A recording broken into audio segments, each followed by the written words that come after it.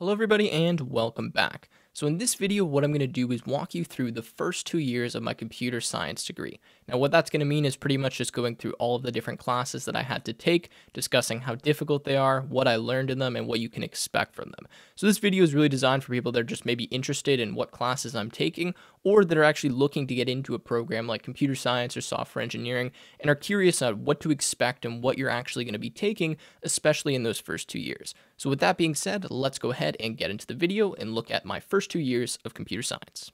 Alright, so I have my laptop here, and what I'm going to be doing is I'll put it on the screen, but I'm just going to go through my unofficial transcript. I'm going to talk to you about each course I had to take, how well I did in that course, and then compare that to the average and what I kind of saw across the course and how difficult it actually really was. Alright, so let's go ahead and get started with my 2018 fall term, which would have been my first semester in university, and that was, I guess, just about a year and a half ago. In this semester, what I had to do was take 3 mandatory courses, and I actually had 2 electives. Now, that's because I kind of went off of my course sequence, but I'll tell you which ones were electives and which ones were mandatory for computer science, and then again, just go through and talk about how difficult these courses were.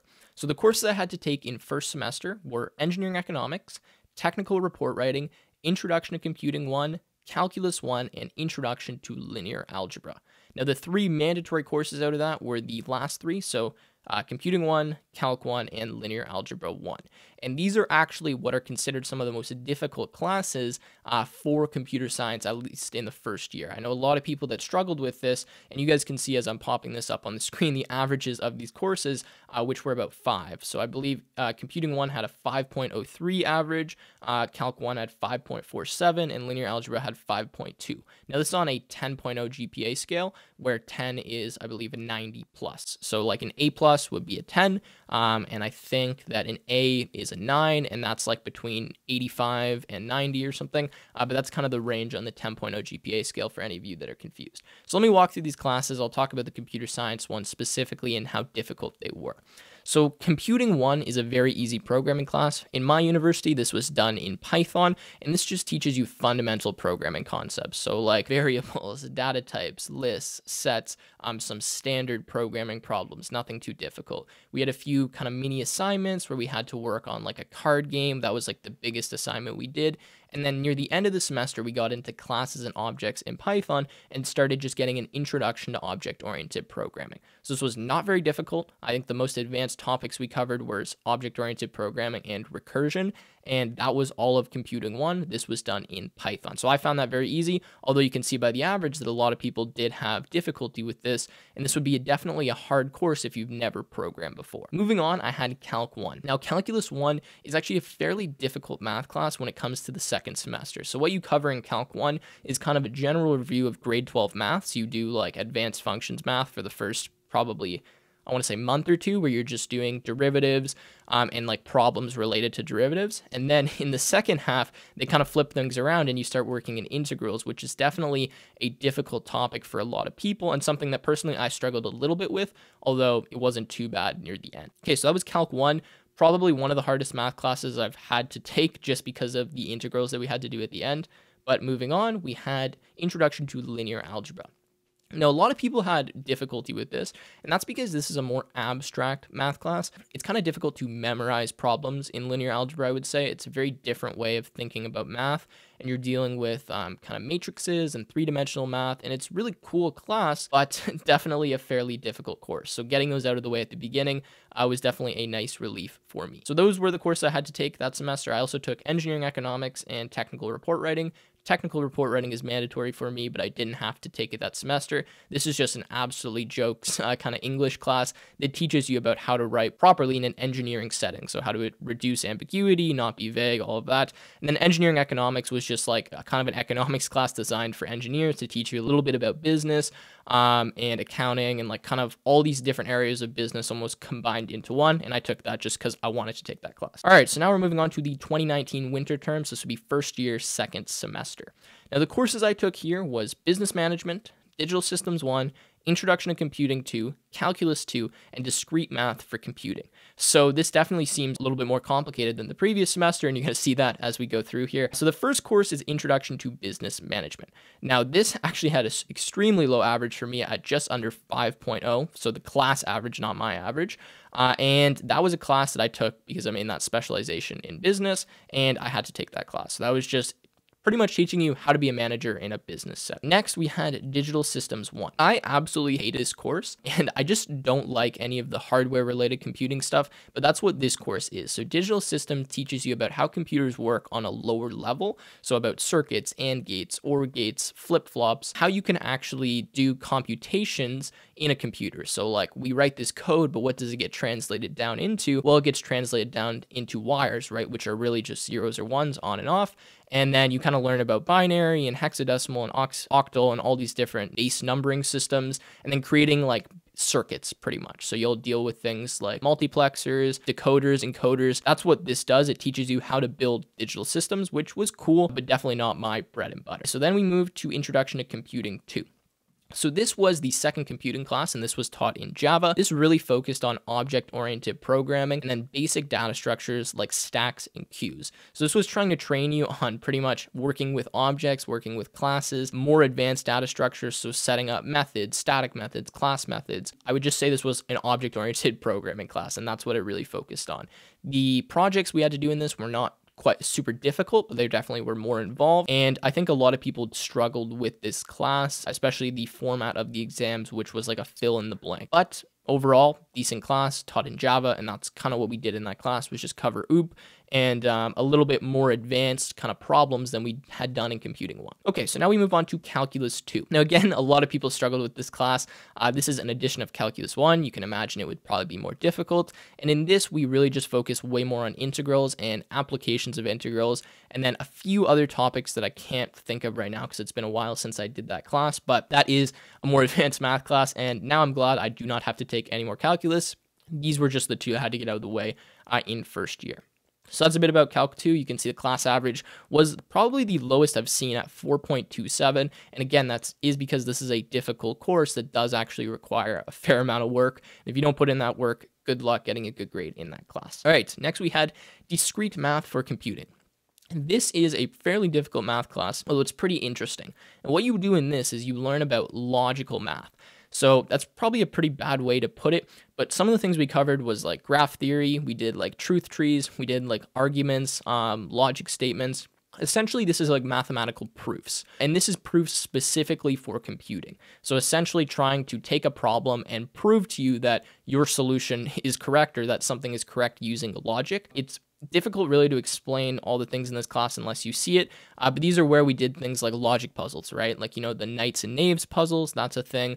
And yeah, that's pretty much discrete mathematics for computing. Again, a lot of people struggled in this class. This is difficult.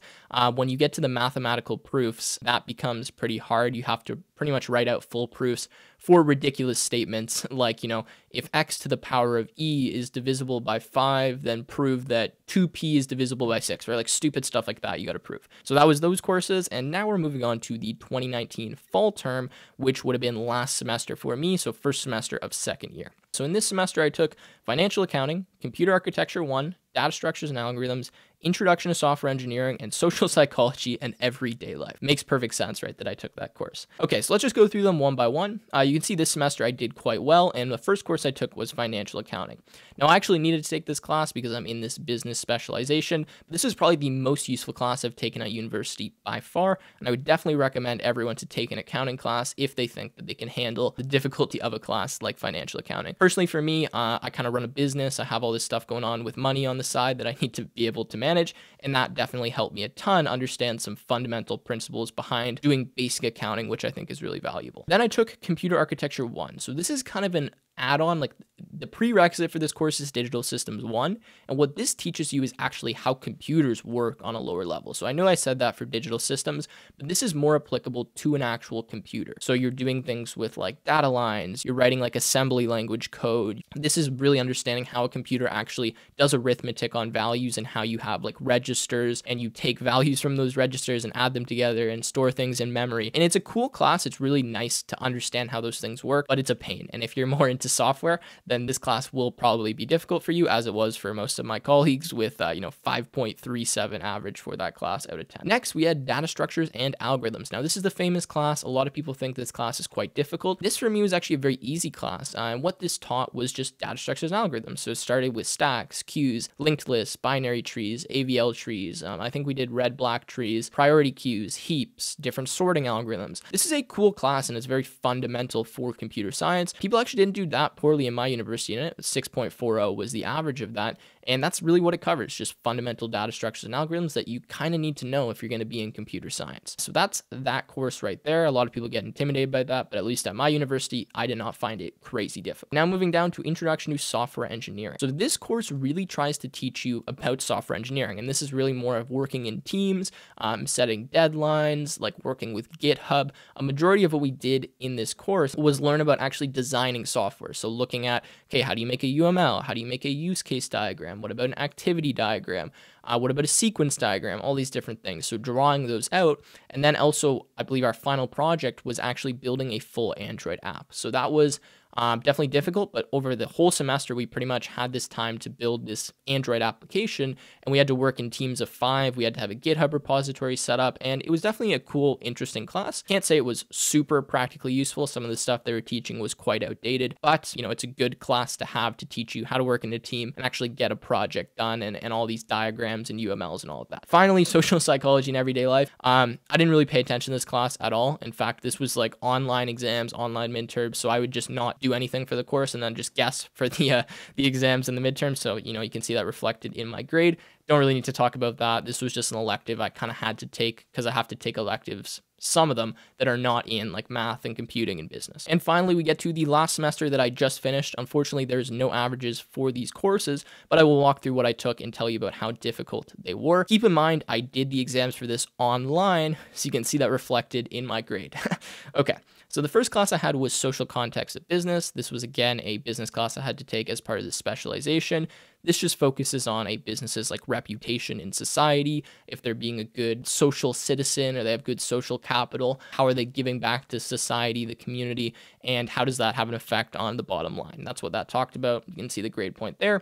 Next, we had Discrete Structures. So this is like the more advanced level of discrete math, so the one that I took last semester, and Discrete Structures was definitely a hard class. If this was not online, I would not have done this well, but this deals with pretty much just mathematical proofs, learning a little bit about cryptography, and learning how you can pretty well prove algorithms and prove if things are true. One of the cooler things we did was induction. So you have a base case, you add 1 to it, you prove something there. I can't get too far into it. I don't want to butcher the explanation. We talked a little bit about graph theory, but these classes are really fundamental. They're cool to understand, but they're definitely difficult. And I would rank Discrete Structures as probably the hardest class I've had to take so far, just due to the complexity of the proofs and the idea that you have to do a lot of practice proving these kind of crazy statements with mods and exponents and all of that to really be successful in that class. Next, we had programming paradigms.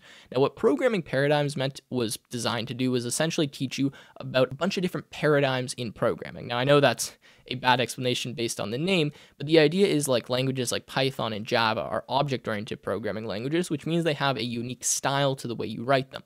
But there's other programming languages like Golang, which is one of the ones we actually learned in this, like Scheme, like Prolog, that have different styles, and they're known as like logical programming languages, imperative programming languages, functional programming languages, and they just work a little bit differently. And it's cool to get an understanding of how all these things actually work and why these languages are different. So some things are much better for specific tasks than others, but the languages we did in here was Scheme, Prolog, Go, and Java. Those are the 4 languages we learned through the semester, and we did projects in each of them. Interesting, wasn't crazy difficult. You can see, actually not here, but I have the average, I think on the exam was like 85 or something. So people did quite well in that course. Finally, Databases 1. All right, so Databases 1 is a pain for a class, but this teaches you database systems. So SQL code, but also like how does a database maintain information? How do we back things up in case of like power failures? Like what is a RAID array? Like pretty much everything about persistent data storage is what this aims to give you like a general foundation in. And then the project for this was actually to make a database system. Like an example is like Airbnb. Like you had to recreate something that was like a hotel kind of system or like renting property kind of system. You had to make the database schema in SQL, and then you had to write SQL queries that could return information, insert information, delete information, etc. And then finally, we have professional practice in computing. This class is the easiest course I've taken in university by far, and this was literally just trying to teach you I couldn't even tell you. I didn't go to any of the classes. I just wrote the stuff just kind of by guessing. It was pretty well common sense. And this is teaching you, like, if you're an engineer, what do you need to do to practice professionally and be ethical and not break the law? That's essentially what this was teaching you to do. So that has pretty much been it, all of the courses and everything that I did in second year. And I'll wrap this up by saying that so far, honestly, I've enjoyed quite a few of these classes. I've learned a fair amount. I will say that a lot of the stuff is definitely outdated, but it is important. And as much as a lot of what I've done so far you've seen has just been straight math or logic, those are really important, and those have definitely made me a better programmer and a more well-rounded person for sure. And I would say that if I had decided not to go to university, I probably would not have the same math background that I do now. I probably wouldn't have learned those courses, and I can say that there's a lot of value, especially if you understand what happens in them. And even things like computer architecture and digital systems, as much as you might not enjoy those courses, and I definitely didn't, they do actually give you a really good understanding of the lower level of computers, which give you an appreciation when you're actually writing code. So anyways, that has pretty much been it for the 2 years of computer science. Again, pretty casual video here. I hope you guys enjoyed. The idea was just to give everyone who kind of wanted to know an idea of what's actually going on in a computer science degree in 2020 and what you can expect from these courses. So I hope you guys enjoyed. If you did, make sure to leave a like, subscribe, and I will see you in another YouTube video.